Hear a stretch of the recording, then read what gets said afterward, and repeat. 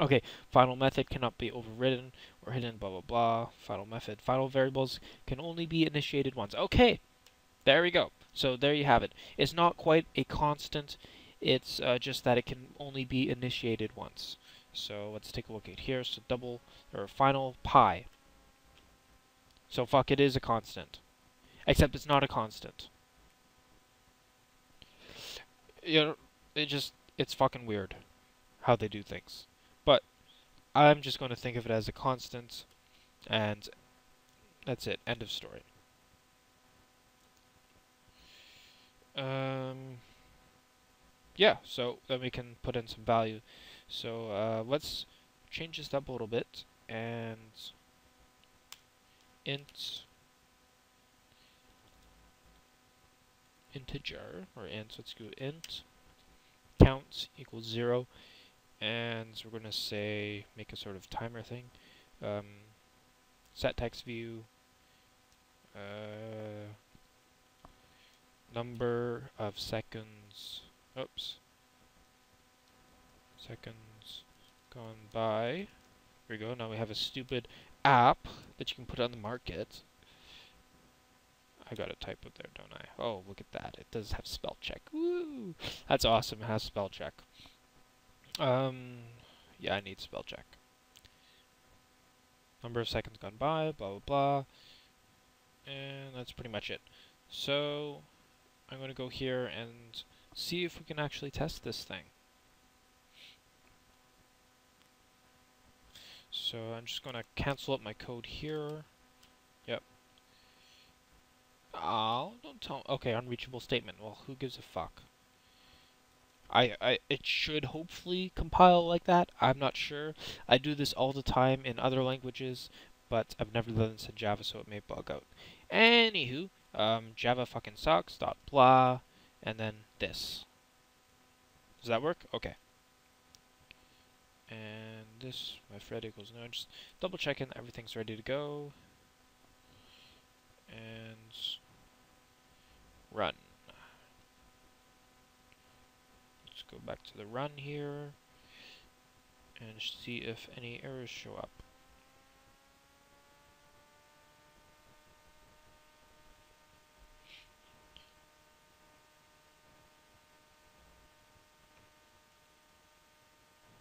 Okay, so unreachable statements. It's an error. Come on, fucking fuck you, man. Okay.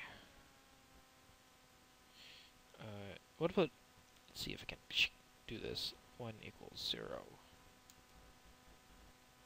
Let's see if it catches this, you stupid piece of fucking shit.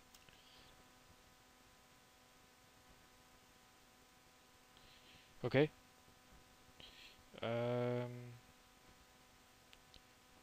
run this, compile it up again. That's fucking stupid, how you can't just do return and blah blah blah. Yeah, so you can do what, if you want to just block out a code and have it not run, just do if 1 equals 0 type thing. Okay. And, I totally fucking forgot about the thread. Sorry.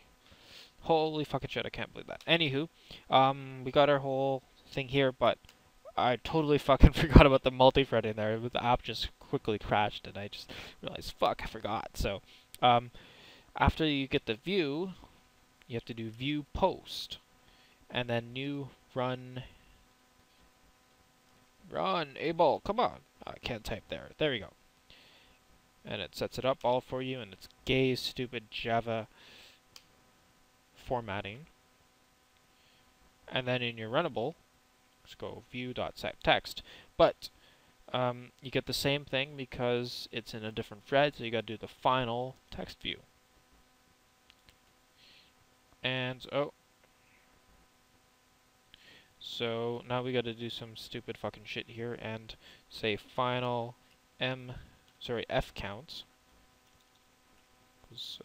Count. I'm sorry, I got ahead of myself there, and then I'm just going to go count plus plus, and to make this a bit more accurate,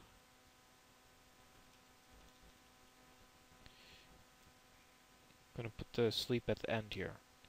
and change this to f count, like so, and save that. So this is how you do the sort of invoke thing between the threads.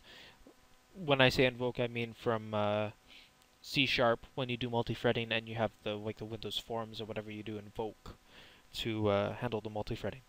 But in the case of Java, we have .post and we have run able. And yeah, I think that's good to go. I'm not going to be showing you guys how to do if you want to do your own .post thing, and if you have multiple threads, because you know you guys can figure that out. Just use a little bit of Google, and it's sort of obvious by now with the whole new runnable thing. It just screams how to do it. So I'm just going to go here, run app, and I'm going to pull up my camera.